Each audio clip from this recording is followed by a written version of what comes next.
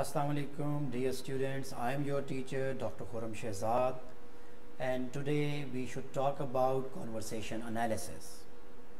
In my last lecture, I talked about the difference between spoken and written discourse, and we discussed at length different kinds of differences, and we also said that there are no hard and fast rules. Okay, though we did talk about lexical density, grammatical intricacy, nominalization, grammatical metaphor, okay, spontaneity, repetitions, and hesitations. And on the basis of this, we discussed the difference between spoken and written discourse. Then we talked about e-discourse and monologue and dialogue and things like these. Our today's lecture, that is lecture number 2 and then lecture number 3 as well, will be about conversation analysis, okay? And let's talk about what Brian Poltridge has to say about conversation analysis.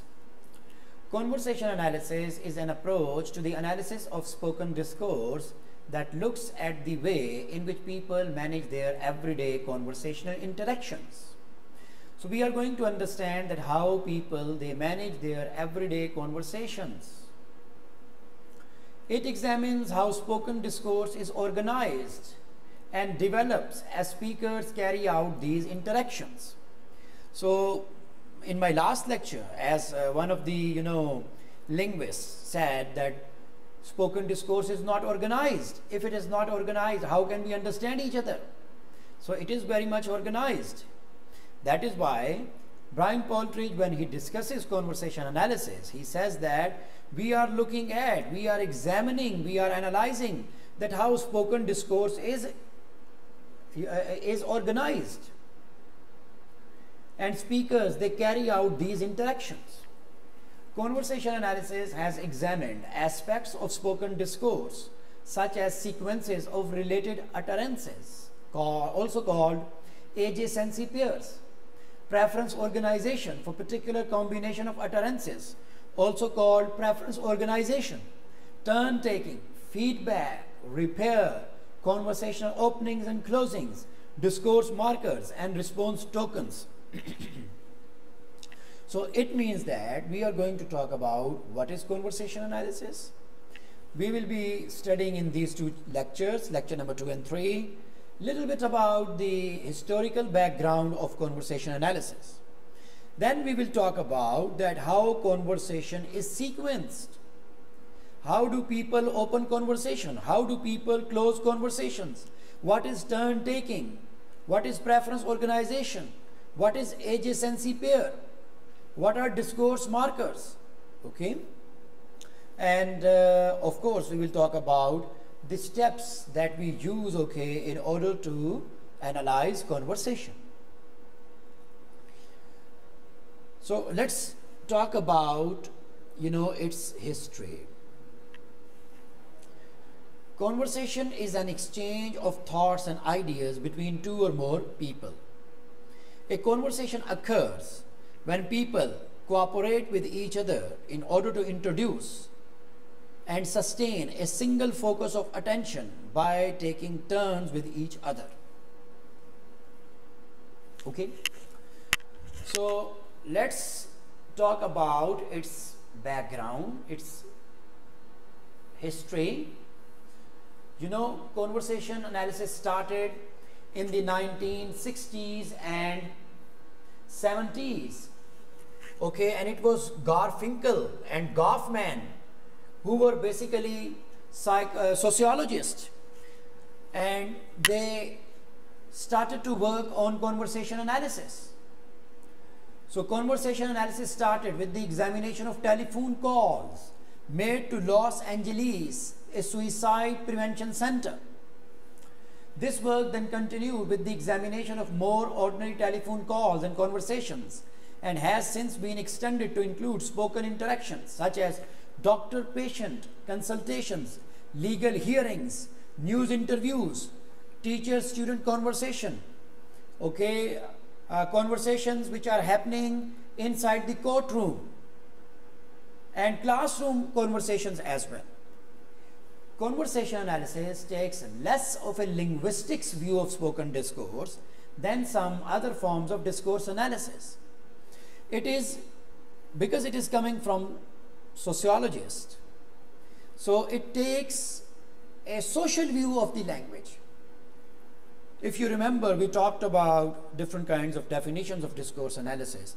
And one of the definition of discourse analysis was going beyond the sentence, meaning moving beyond the linguistic aspects of the discourse and looking at the other aspects of discourse, the social aspects of discourse, like ideology, like identity, like gender issues, okay, and other issues which we come across when we are analyzing discourse.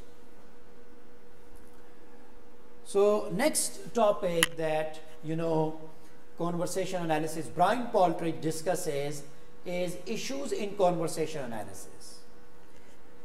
So simply talking about them, issues in conversation analysis, we have just said that conversation takes less of a linguistic view.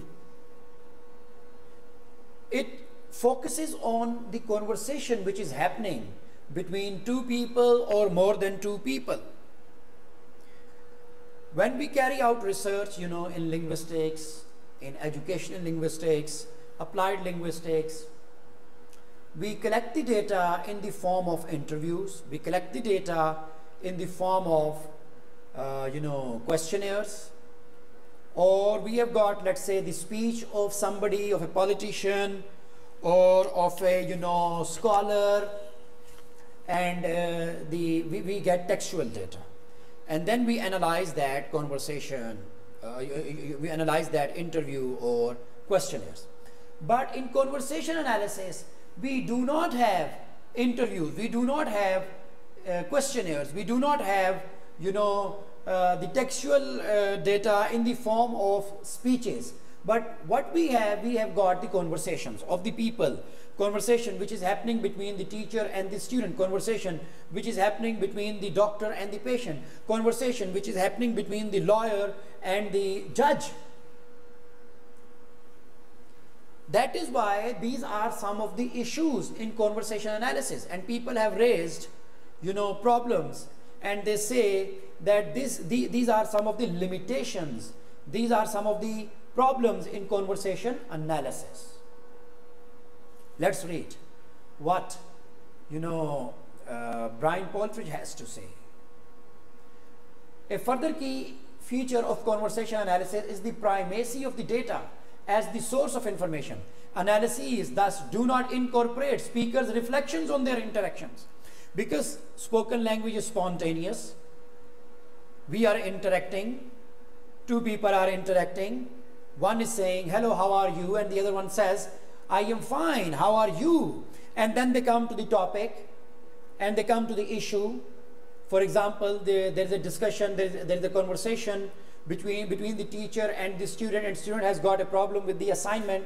So of course, after this interaction, the student comes to the point and he talks about the assignment. So here, what kind of reflections we can have, during the conversations? So when it comes to interviews or questionnaires, or let's say if it is an open-ended questionnaire, question is given, and the questionnaire, the respondent takes the questionnaire home, and he has time to reflect, to think about a question and then write down the answer. But in spoken discourse, because it is one-on-one, face-to-face conversation, we do not reflect a lot. No doubt we reflect, but the different kind of reflection is not there as we have in writing skills, for example.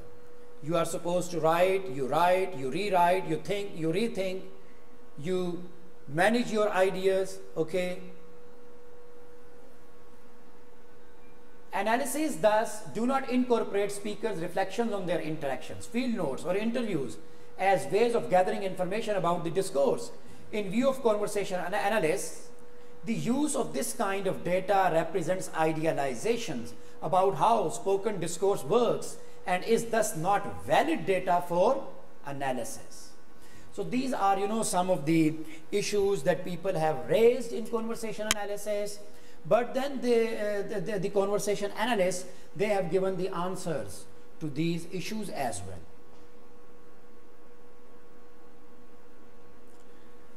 Let's move to the next thing that we do in conversation analysis.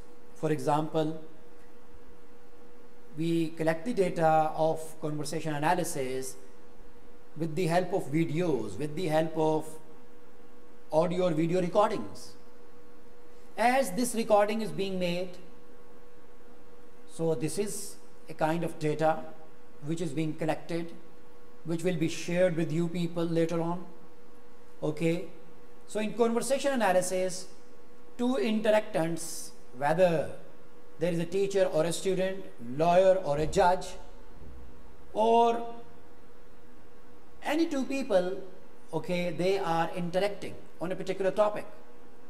And then, having taken their permission, which is very important, you record the data, and then you collect the data, and then that data is analyzed, okay, to see that how different kinds of issues they are being raised, how different kinds of issues they are being, kept hidden, how different kinds of, ideologies they are being displayed, and how different kinds of ideologies they are being concealed.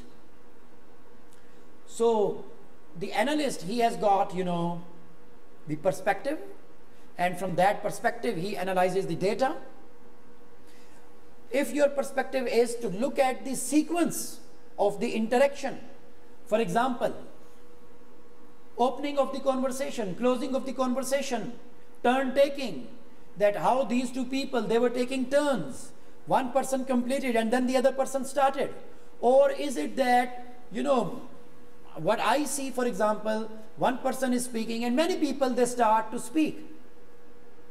So to find out the behavior of the people, that how they are taking turns, how they are giving floor to the other person, how they are grabbing, managing their flow, how they are keeping their flow, what kind of discourse markers are being used, how feedback is given to the other person.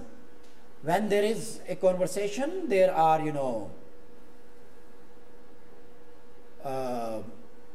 there are units, adjacency pairs. How are you? I am fine. This is called adjacency pair. Two turns will make one adjacency pair. How are you is first pair part, and I am fine, which the other person says is the second pair part. So first pair part and second pair part will make one unit.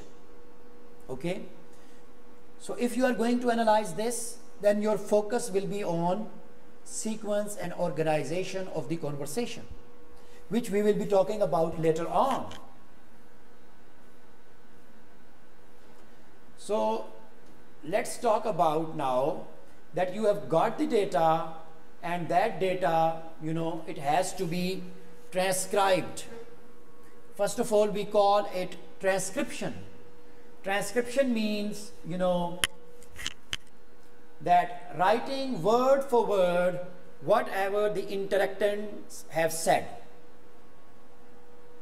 But if it is video recording, audio and video recording, so then you can, of course, see the non-verbal behavior of the people as well.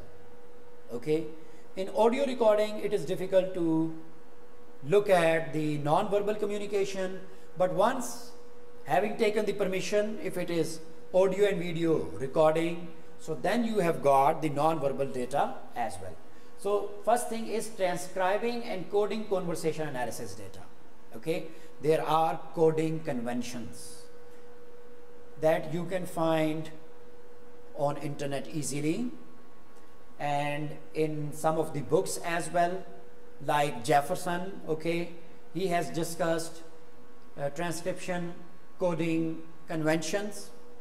So you write word for word whatever the interactants they have said, and then you code it. You give it different kinds of symbols. For example, these are called transcription conventions like this. This is a transcription of an extract taken from the movie Sex and the City. So Brian Paltridge discusses, the data and applies different kinds of conventions. Though these are the limited conventions, but detailed conventions you can find on the internet. So Charlotte says, you are getting engaged. And you can see that there is an arrow here on engaged. And the key is given here to understand that what is this arrow which is going upward, shift into especially high pitch. So it means there is a shift into especially high pitch. And look at the word now, which is written in bold letters. For example, here, we are together now. So again, there is a stress on the word now. For example, he explains especially loud sounds relative to the surrounding talk. So the talk which is coming before the word now and which is coming after the word now, it is going normal, but the word now is stressed. Then you can see Charlotte says, just say yes, because they are talking about marriage. And in Western culture, people do not marry quite soon. So it is a different culture, and our culture is different culture. Okay, here people first they marry, okay, and then they produce children. But here the things are different. So here, if you are a girlfriend or a boyfriend, okay, relationship, so as soon as you have this relationship, you continue for a long period of time. You are not supposed to get married. So that is why they are surprised. The friend is telling, and she is talking about her relationship with a boy, and when she says that she is going to get married, the other person, the other friend, okay, she expresses her alarm, her surprise, and she says that she threw up, it is not normal. And if the person is on his knees and he's saying that I am here for you and I propose you, okay, so she says that she is supposed to say yes. So again, you can see these 4 dots. So these 4 dots show prolongation of the immediately prior sound. Then 0.5 gap, time which is elapsed, okay, between the words when you are speaking. And then now, which is underlined, it also shows stress. And this sign, it shows lashed utterances. 2 utterances, they come very close to each other, so they are very much related. And question mark shows rising intonation, and dot shows falling intonation, and this comma shows that unfinished intonational contour. So these are called coding conventions. You can find their detail on the internet, or if you read, okay, Jefferson has created these coding conventions. So I know these days we are not having one-on-one classrooms, face-to-face classroom, but usually when I teach this subject, I ask my students, okay, that they should make a recording of 2 to 3 minutes of any exchange which is happening between their friends, okay, or between anyone. They should make a recording and they should try to apply these transcription conventions. So still I think you can do this task. So I would love that you should do it, and then you should inform me, okay, once we will be online and we will be having our classes online. So I will be asking you about this, and I will be giving the time to carry out this task as well. So we should move forward, and our next topic is the sequence and organization, or the structural organization in conversation. So here we will talk about how do people they open their conversation, how do people they close their conversation, what kind of feedback they give and how do they give this feedback, what is preference organization, okay, what is turn taking, and how do people take turns, how do people they hold the floor. But here the data that we are having, you know, this data is coming from the foreign culture.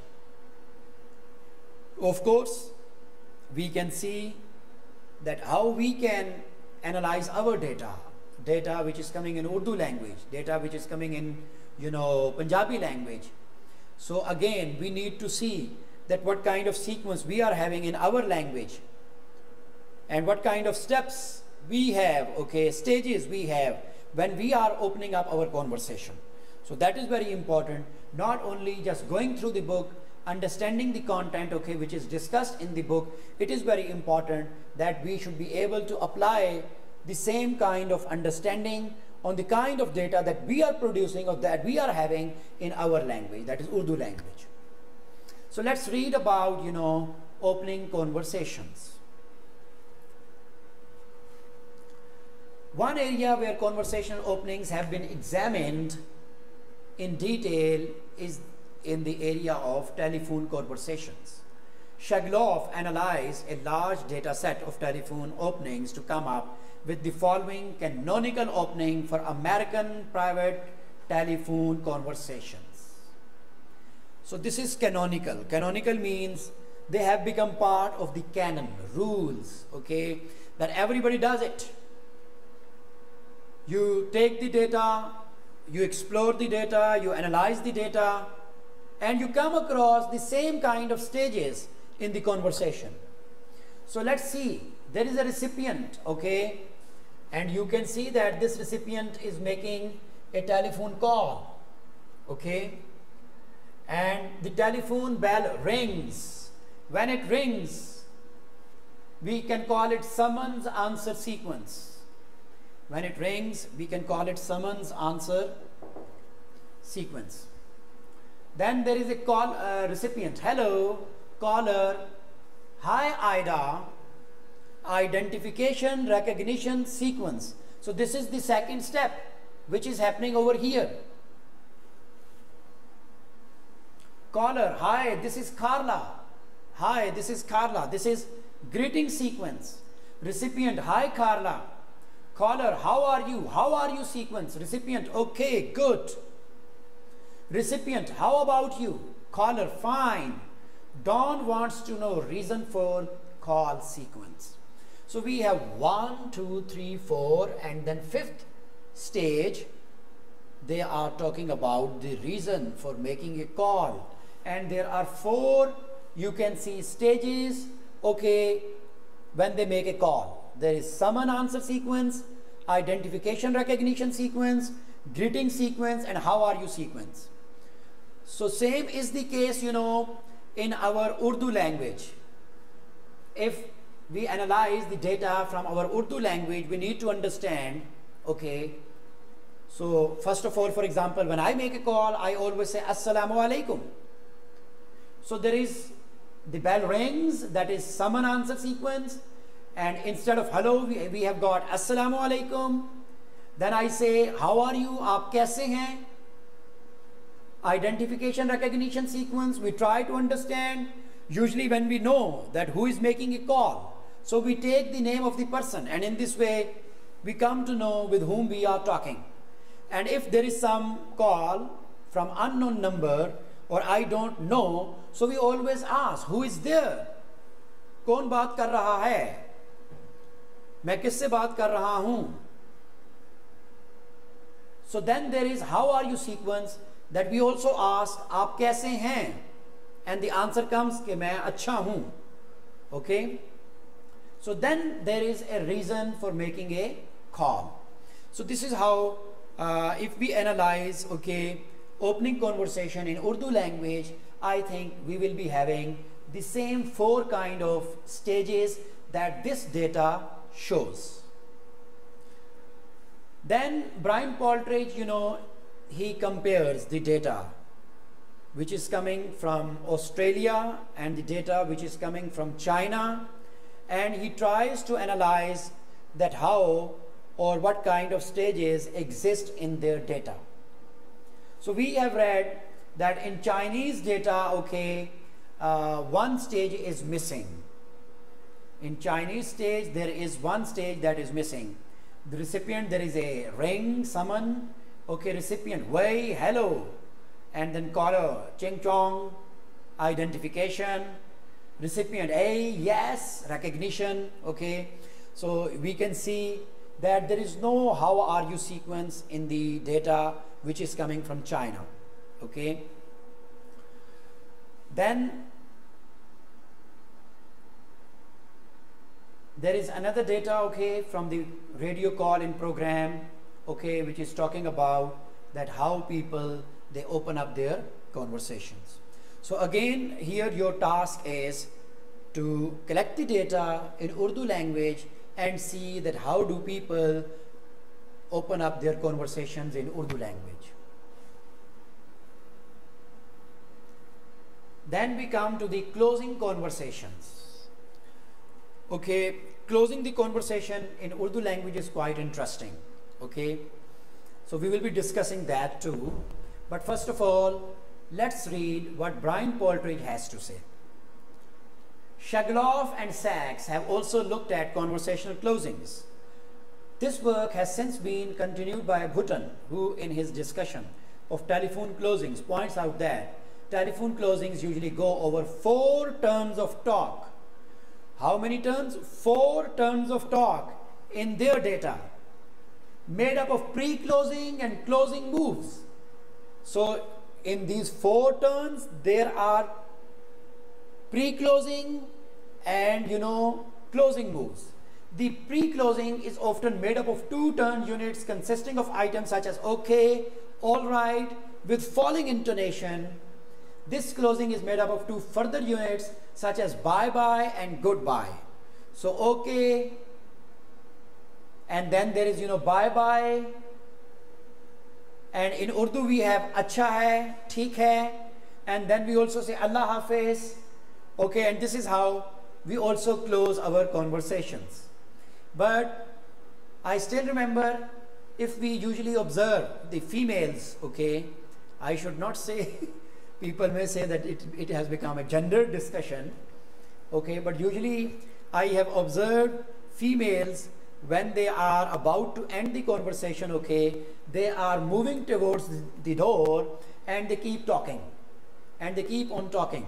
And the male member of the society, sitting in the car outside the house and waiting for the rest of the family to come, and they are standing in the doors and they are talking.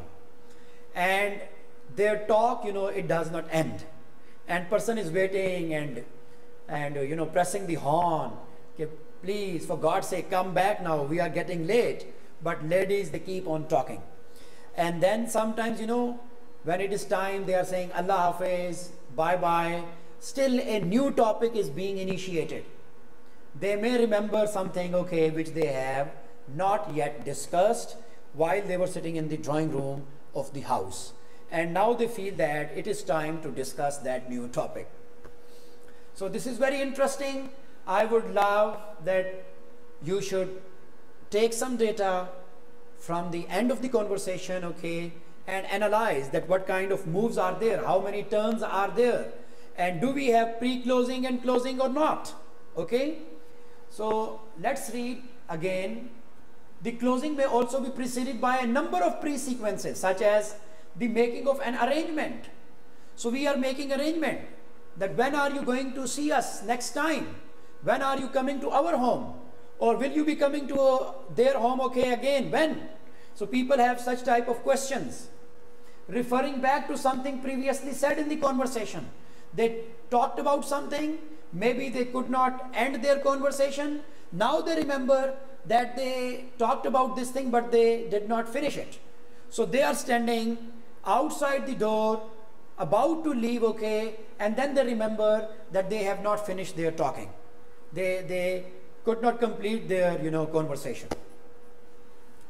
The initiation of a new topic. So it means that even in American data, such things happen, which may not be responded to. Good wishes, such as give my love to Jane, a restatement of the reason for calling and thanks for calling. And you know, this give my love to Jane, I remember when I was a child and I used to sit with my grandparents, my maternal grandparents, and they used to tell me stories. And my grandfather, who came from India, okay, he was a very learned person. So he used to tell me that he used to write letters for them. And he used to tell me that, you know, sometimes there were 6, I'm not against them, but just for the sake of understanding, I'm sharing this, you know, incident with you. So they used to ask him that he should write a letter for them. And it was their habit that they will take the name of each and every member of the house and they will ask specifically and they will tell specifically about that person. Usually we say, you know, that we all are happy and that's okay. But they will take the name, Adnan theek hai, Imran theek hai, Amir ye kar raha hai, Asiya ye kar rahi hai. They will talk about each and every person, and then we used to laugh about, you know, that this is how they used to interact when they were writing their letters. So give my love to Jane, it reminded me of this. And we also do, you know, the same thing कि मेरा प्यार फलाने को भी दो, मेरा प्यार उसको भी देना, हाँ उस बच्चे का भी जिक्र आप करते हैं. You talk about each and every one, okay, related to you, and you express your love for the people whom you really love.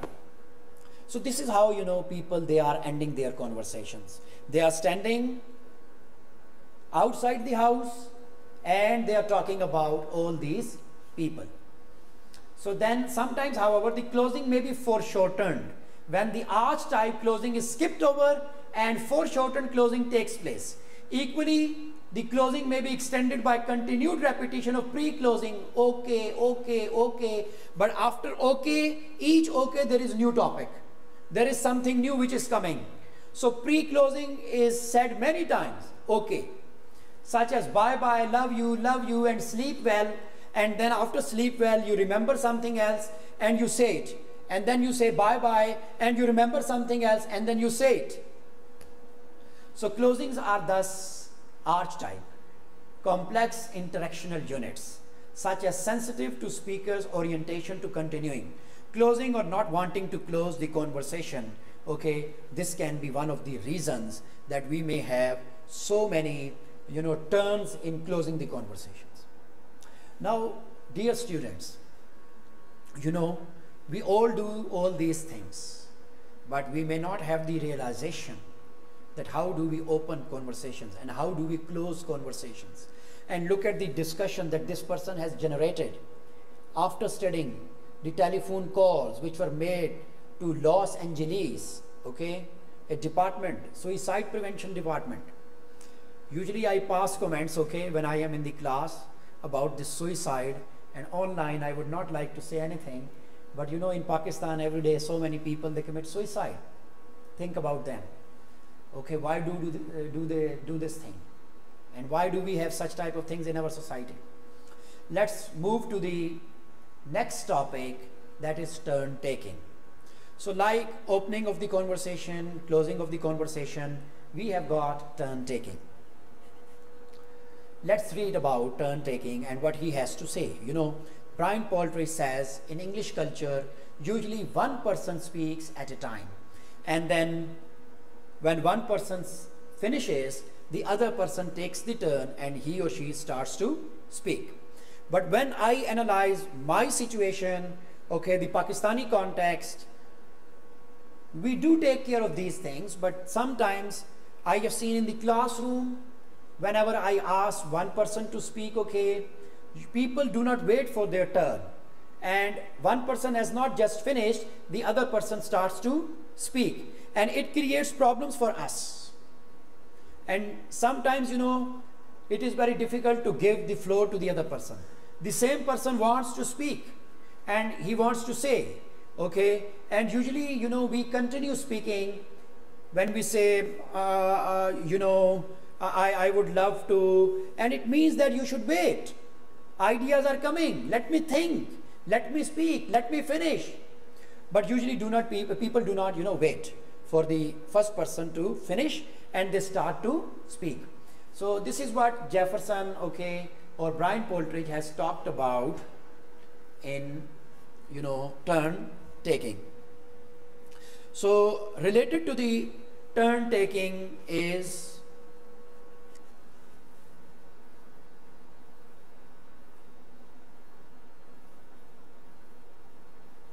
adjacency pairs. Adjacency pairs, it is across cultures. We are not going to talk about across cultures, but we should talk about adjacency pairs. We should know what are adjacency pairs. When somebody comes to me and he or she says, "How are you?" and I say, "I am fine," these two sentences, they are called adjacency pairs, because one utterance is followed by another utterance which is very much related. Dear students, we have talked about pragmatics, and sometimes we do not have related utterance. We feel that it is not related, but we need to think, we need to understand, because it is related. I am busy sitting here doing my job, and one of my colleagues, he comes to me and he says, "I'm going outside, Mr. Khurram, would you like to eat something?" Now he has not directly asked me to accompany him, to go outside with him, though he has asked me that he is going outside indirectly to eat something. But I say, "Oh, thank you very much, dear, I have got some work to do." And again, I have not directly said no to him. I have said that I am engaged, I am busy, I have got some important work to do. So this is understanding pragmatically how language is being used in the society, and how with the help of this language, we are creating, we are generating, we are enacting our relationship with the other person. How discourse is being enacted, it is being represented, it is being created. So it seems to us that there is no adjacency pair when he says that I am going outside to eat something, and I said that I have got some important piece of work to do. Again, it is an adjacency pair. At first it looks to us that it is not relevant, but if we just think about it, they are quite relevant. So we need to understand that how adjacency pairs are made, how they are created, and then every culture, it has its own rules, it has its own cultural ways of carrying out the discussion, cultural ways of completing conversations, cultural ways of accomplishing the goals. So this is called adjacency pair. And then in adjacency pair, another related idea, concept is preference organization. We have talked about that there are two utterances. These utterances are put together and then we get adjacency pair. And here, for example, A, when A says, "Are you going out with anyone at the moment?" This is a question, and then B replies, and when B replies, this will become an adjacency pair, and first pair is called first pair part and second is called second pair part, and these two pairs, when they are combined, that is called adjacency pair. And in adjacency pair, we have got preference organization. We have expectations with the people when we are interacting with them. If I ask a favor from someone, I feel that that person is going to give me that favor. If I request someone, I feel that this person will listen to me and he is not going to say no to me. Because the moment he says no, I mind it. I feel it. So even if I don't express my feelings over there in my heart, I will be thinking about it. Okay? So preference organization is that what kind of second pair part you are expecting from the second person. The person, he came to me, he was very clever, he did not ask me directly, let's go outside, or would you like to go outside? He wanted my company. And my answer, I also intelligently answered him by not saying no. I did not say no, I can't go with you. But I said that I am busy, or I have got some work to do, some more important work to do. So indirectly, I answered him saying no. Okay? But what he was expecting from me, his preference was, he wanted to listen yes from my side.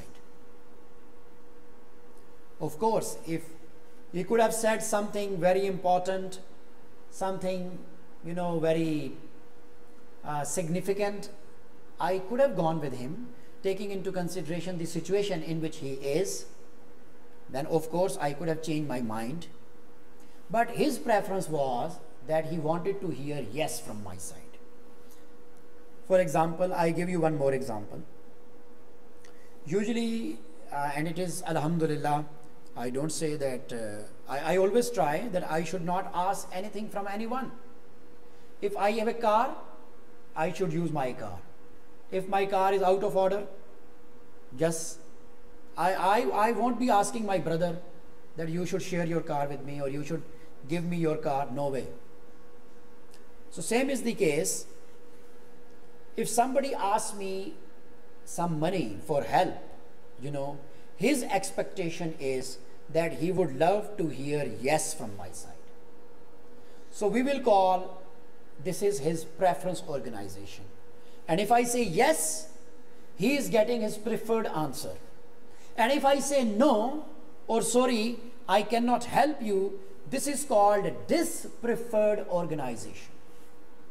And from this, I just remember another incident which just happened yesterday night. One of the students, she made me a request that she needs my signature on the hard copy of her synopsis.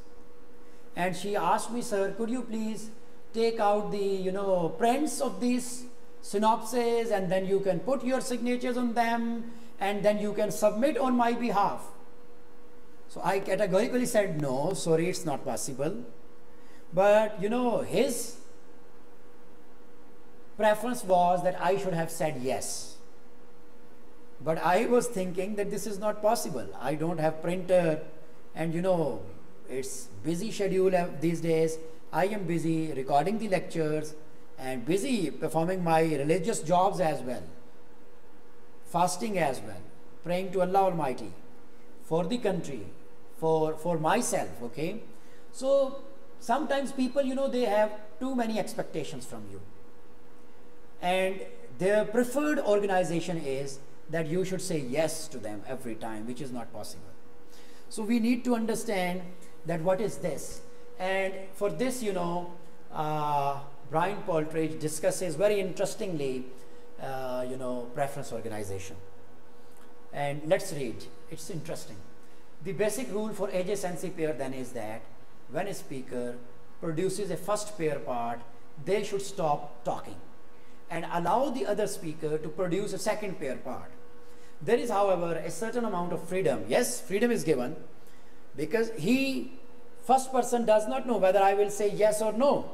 So freedom is given to me. I know unless there is an HOD talking about something, or my boss talking about something where I cannot say no. But usually, people, they have got the freedom. Freedom in responding to some first pair parts. For example, a compliment can be followed by an accept or a reject. Some second pair parts may be preferred and others may be dispreferred. For example, a question may be followed by an expected answer. expected answer is the preferred second pair part, or unexpected answer the dispreferred second pair part. Expected answer is called preferred organization and unexpected answer is called dispreferred organization. Okay, when this happens, the dispreferred second pair part is often preceded by a delay. Yes, we do think, we are human beings, we are thinking animals. If I want to say no to somebody, I will have to think, I will have to see who is there. Can I say no to my father? No way. He would not like to listen to this thing. His expectation is to say yes to him all the time. My boss would love to see that I should say yes to all the time. Okay, and teachers, they also expect from the students that they should also say yes. But when I am talking to my equal, to my colleague, then of course I know I can say no to him. Okay, so when we want to say no, so our second pair part is preceded by a delay. Number one tactic that we can use is delay. A preface, second is preface, and third is an account. Account meaning story, that you start telling a story. So let's read this example now.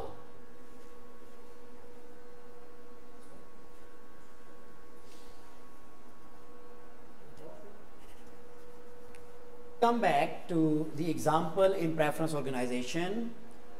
So A says, are you going out with anyone at the moment? It's a question. But B, B does not want to go with him or her. So B, what he or she does is that they have got three, strategies to answer that person. The first one we have talked about delay. The second one is a preface, and third one is an account. So B says, so delaying. Well, kind of is a preface. There is someone I met a while back. This is a story. There is someone I met a while back. So it has got nothing to do with the question, are you going out with anyone at the moment? So instead of giving the answer, the person has started to talk about the story. Actually, I am getting married at the end of the year, an unexpected answer. Okay, so preference organization, we have talked about that there are some preferred organization, second pair parts, and dispreferred second pair part. And then, Brian Poltridge has discussed on page 99 a very good table. Okay, and under this table, he says that what is the first pair part, and in second pair part, what is the preferred organization and what is the dispreferred organization. So for example, there is a request. So preferred organization is that you should accept the request, and dispreferred is that you should refuse the request. Offer, accept. So if you accept, this is the preferred organization, and if you refuse, this is the dispreferred organization. Assessment, either you agree with the assessment or you disagree. When you agree, this is preferred organization. When you disagree, this is dispreferred organization. Question, expected answer, preferred organization. Unexpected answer, dispreferred organization. Blame, now in blame, it is the other way around. Preferred organization is that you will deny, because if you accept the blame, then the story ends here.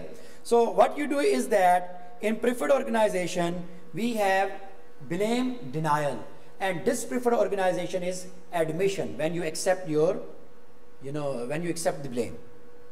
So this is called preference organization. And then he has discussed different kinds of examples.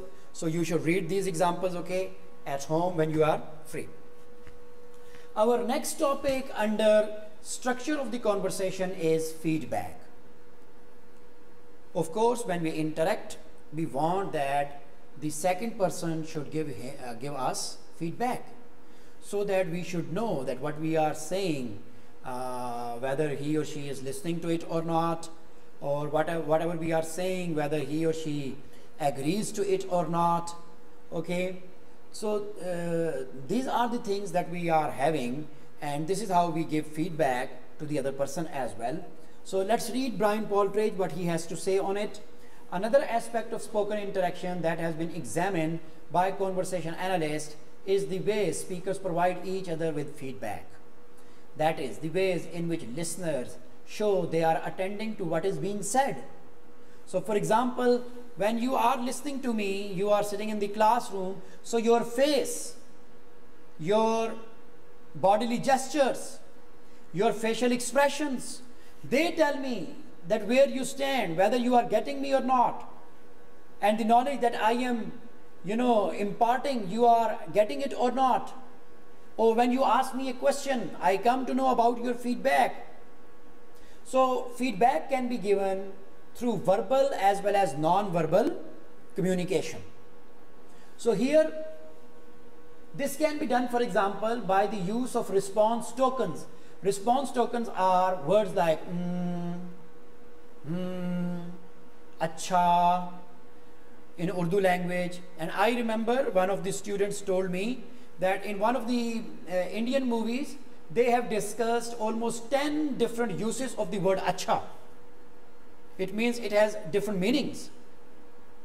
But we are giving the feedback by just, nodding our head, telling that I am listening to you, and whatever you are saying, yes, I am getting you, or through our eyes, or saying or ya, or yes, or in Urdu we have theek hai, acha hai. So this is how we are giving the feedback. By paraphrasing, this is the another technique that we can use to give feedback. By paraphrasing what the other person has just said, or through body language or the use of eye contact. So then he discusses that how feedback is being communicated. Here Tadashi is using the word ya, o, and he is giving the feedback to the lecturer. Next topic is repair. In conversation, there are two kinds of repairs. One is called self-repair and the other is called other repair. Self-repair is when I am speaking, for example, if I mispronounce a word, so I come to know and I correct myself, so that is self-repair. And other repair is when I am interacting with you and by mistake, let's say, I make a mistake in the content and I take a wrong date instead of the right date. When we all know, for example, when Quaid-e-Azam, the founder of Pakistan, was born, okay, I take the wrong date, I tell the wrong date, and you correct me, or the place where he was born, okay, and you correct me. So this is called other repair. So this happens in our conversations, that sometimes we make mistakes and we correct ourselves. And when we correct ourselves, this is called self-repair. And when the other person corrects me, this is called other repair. So let's, read the example that Brian Poltridge has shared. Client says, because he's got a girlfriend, oh, a woman, so, these are the, words which are telling us that there is some mistake. And this mistake is on the part of the speaker. So it means that first he said girl and then he said no, it's a woman, So this is called self-repair. And in other repair, here is another example. Barrister. The twins Michael and Alan live with the wife. Michael is employed here as an apprentice butcher. Oh no, oh not Michael, Alan. It's not Michael. The second person says, you have taken a wrong name. It's not Michael, it's Alan. Yes, all right. So this is called repair. Then there is another organization in our talk, structure in our talk, that is called insertion sequence. Insert, you insert something. There is first pair part, there is second pair part, and between first and second pair part you insert something else. So that is called insertion sequence. Sometimes speakers use an insertion sequence, that is, where one adjacency pair comes between the first pair and the second pair part of another adjacency pair. In the following example, Ryan asks his mother Mary if he can have a DJ for his party. She does not reply, but by means of an insertion sequence passes the question to her husband John. So this is very good example. A family is sitting, and son is talking to his mother, and maybe she knows that it is not under her powers to satisfy the son, so she moves the question from herself to her husband. And this is, this quite often it happens in Pakistani culture too. Usually here, fathers, they are more powerful as compared to mothers, and financially particularly men, in Pakistan, they are given preference, they are given, power, authority, and usually they make the decisions in the house, but women usually they take care of the household jobs, and they make decisions regarding household, items or things. So here Ryan, who is the son, is talking to his mother, and she is Mary, but she does not reply. She passes the question to her husband and his father, and his name is John. And can I have a DJ too? Is that okay? Mary, John, what? Can he have a DJ? Ryan, because you won't be spending much on food, so I thought. So he knows his father is quite miser, conjuice. And usually, in Pakistan too, fathers, they are quite conjuice. So, because Ryan knew the nature of his father, he did not ask a question to his father directly. He involved his mother in it and asked the question to Mary, and then Mary, she knew that she cannot decide about the financial issues, so she brought the situation to her husband. And Ryan says, because you won't be spending much on food, so I thought. John, well, how much does a DJ cost? Yeah, I have got to find out. So still he has got to find out that how much he needs on DJ. So here there is an insertion sequence. Ryan's question was, can I have a DJ? So Mary did not tell him whether he can have DJ or he cannot have DJ. So instead of giving the answer, she inserted the word John and took the matter to her husband, that is John. And then, what, can he have a DJ because you won't be spending much? All this is insertion sequence. Now your job, your task is to see in Urdu language, analyze this. How do we insert different kinds of sequences in our organized talk? I hope it is clear. And then we move to the next topic, that is called discourse markers. This is very important topic, and usually I ask my students to do their researches on discourse markers. How do people, how do teachers, how do parents, how do lecturers, judges, doctors, clients, they make use of these discourse markers, whether in spoken discourse or written discourse. So you can do your researches in this area. You can collect the data from the essays of the students, from the stories of the students, and you can see that how they are employing these discourse markers.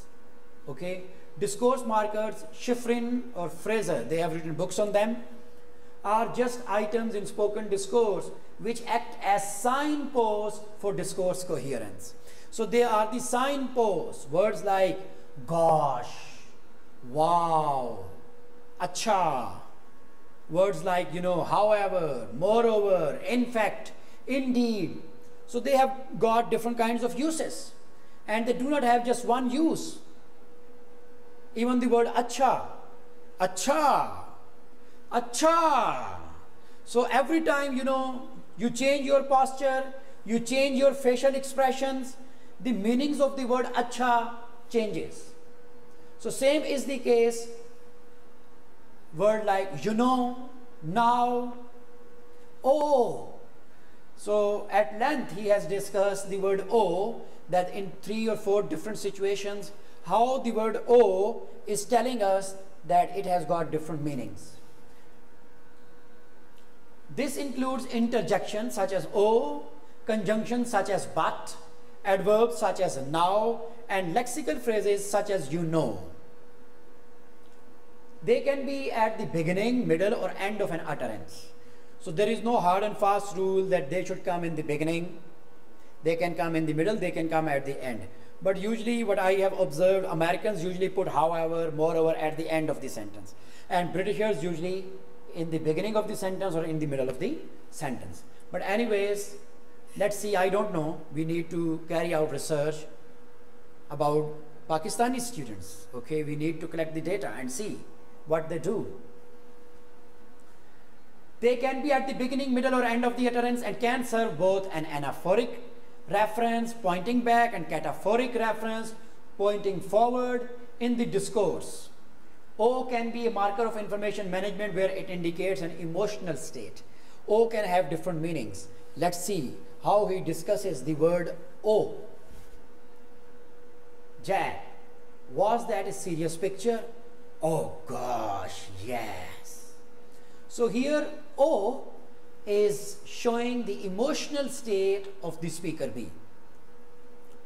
O can also initiate a self-repair, as in the example we just read. Girl, oh, a woman. So the person took the self-initiative and self-repaired himself. O can also initiate a self-repair. There was a whole bunch of oaths. I was about, oh, younger than Robert. Oh, I was about maybe Joe's age 16. And it can act as other initiated repair as well. How about the one death of a salesman? Well, that was a show. Sure. Oh, that was a movie too.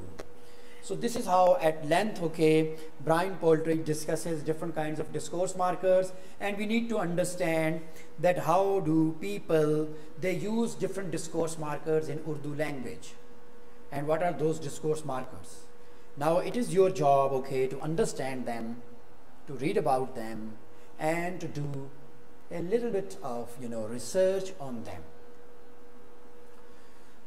So we come to the end of, this chapter as well. The last one is criticism on conversation analysis. And so far as the criticism is concerned, I have talked about the issues in conversation analysis. So the issues are basically the criticism on conversation analysis. So criticism is that in conversation analysis, we have got the data from the conversation, how people are interacting, how they are talking about a different topic, okay? And the issue is that we are not collecting the data with the help of interviews. We are not collecting the data with the help of questionnaires, okay? So people, they, raise questions against conversation analysis. But now it is your job to read it. I have told you. And then there are certain answers shared by Brian Poltridge. Read them too, okay? And before I end, let me summarize. So today I had 2 lectures with you, and we have tried to understand what is conversation analysis. I gave you a little bit of its history, that it started in 1960s and 70s in America. Garfinkel, Goffman, and Harvey Sachs, they were the pioneers. And they took the data from Suicide Prevention Center and they analyzed the data, okay? And then they categorized that how our spoken discourse is structured. They talked about opening of the conversation, closing of the conversation, turn taking, feedback, repair, self-repair, other repair, preference organization, adjacency pairs, and in the end we have talked about criticism on conversation analysis. I hope you have enjoyed my lecture. And if you have any question, you can come on our LMS inshallah this month, and then we can have question and answer session. Thank you very much.